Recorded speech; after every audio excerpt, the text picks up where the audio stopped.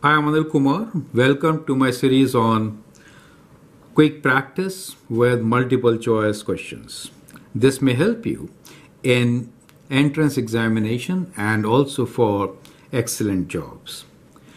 The question here is, Peter has $300 in his savings account and plans to save $20 every 2 weeks from his paycheck. Anna has only $180 in her account, but can save $35 every 2 weeks from her paycheck. After how many months will they have the same amount in their bank account? 4 choices are 2, 4, 6 and 8 months. I would like you to pause the video, answer the question and then look into my suggestions. Right. Now, when you solve such questions, you have to look into units very carefully. So we are saying that saving $20 every 2 weeks, right? So savings are being done every 2 weeks and the answer is in months, correct? That is important to understand. Okay. So what we can do here is we can write down the equations. So for Peter's earnings, let's say earnings of Peter, let me say EP for Peter. Peter already has $300 and what he wants to do, save 20 every 2 weeks, so bi-weekly, right? So 20, I am writing B, so where B is bi-weekly, right? So I say bi-weekly, so that means every 2 weeks. So that is how I'm defining by my variable B, right? And as far as Anna is concerned, EA, she has $180 and is ready to save $35 bi-weekly. So that is what we get. So those are the equations. After how many months will they have the same amount, right? So that means we are looking for EP equal to EA. That is what we are looking for. Straightforward, right? So you could rewrite this as 300 plus 20B equal to 180 plus 35B, correct?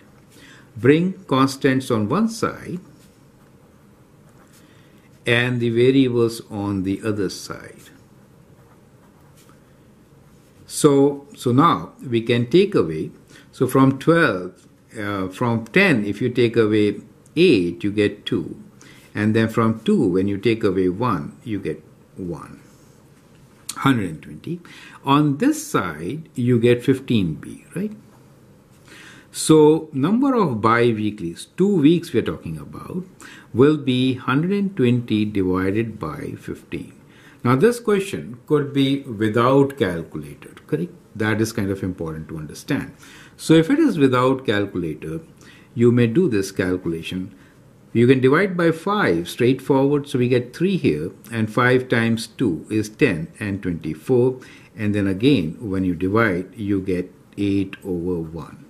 So 8 bi-weeklies, do you understand? So 8 bi-weeklies means what? So we get B equals to 8, right? So number of weeks will be